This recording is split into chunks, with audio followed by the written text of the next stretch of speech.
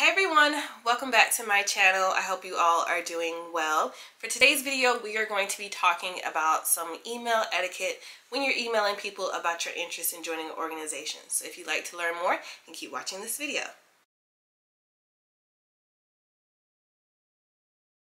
So there are certain words that I'd recommend avoiding when you're emailing people, including myself, about your interest in joining an organization.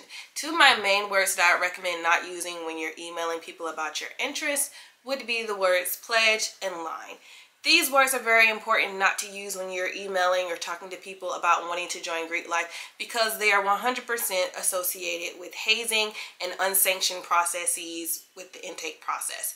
So make sure that you're being very careful in your verbiage and the words that you choose because it's not seen as very polite or even very proper in etiquette to use these types of words because these organizations do not use them in their verbiage when they're talking about membership intake. Good words to use can be found on my channel. I have other videos in relation to words you should not use, so make sure you watch those videos so that you're more aware.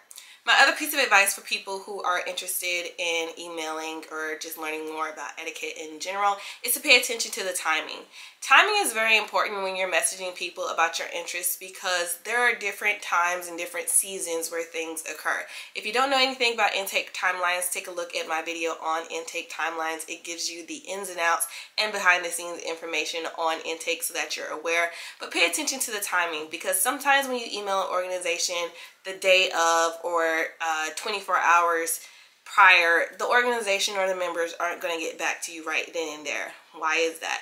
Because organizations are just like businesses. Sometimes it takes more than 24 hours for them to respond. Some people take a minimum of 48 to 72 hours to respond. So just know that if you email someone that day, myself included, you probably won't get a response until the next day or even the day after because you have to remember that it's still a business. Also be mindful of business hours. Some organizations are not available 24/7. Well, no organization is available 24/7. So if you send an email or a message at 10 or 11 o'clock at night or even on a Friday, don't expect to get a response the following day or during the weekend. It may be the following Monday or so on and so forth. So just make sure you're paying attention to the timing of when you send messages out. Another thing about timing that I want you guys to be aware of is the season itself.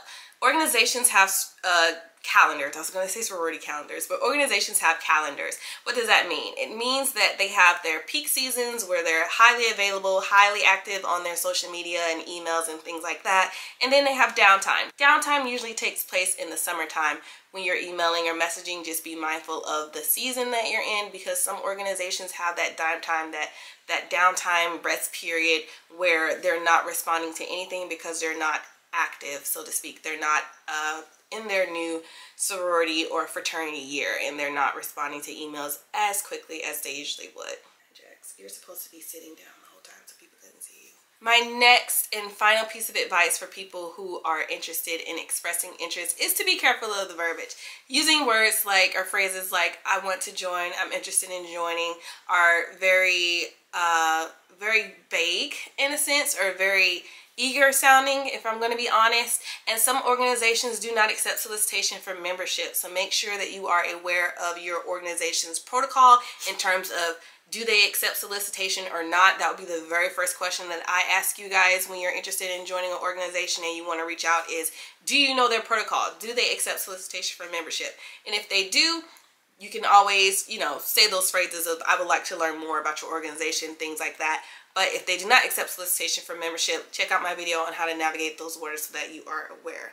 So this is basically my advice for anyone who is interested in learning about email etiquette or social media etiquette. If you guys have questions, you're more than welcome to reach out. Check out my services on my website. They have changed. My DM protocol has changed. So make sure you guys are reading before you reach out. Make sure you guys are watching the videos before you reach out so that you know what's going on.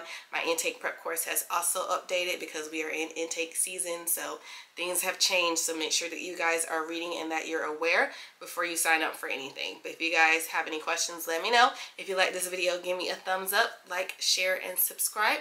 And I'll see you guys next time.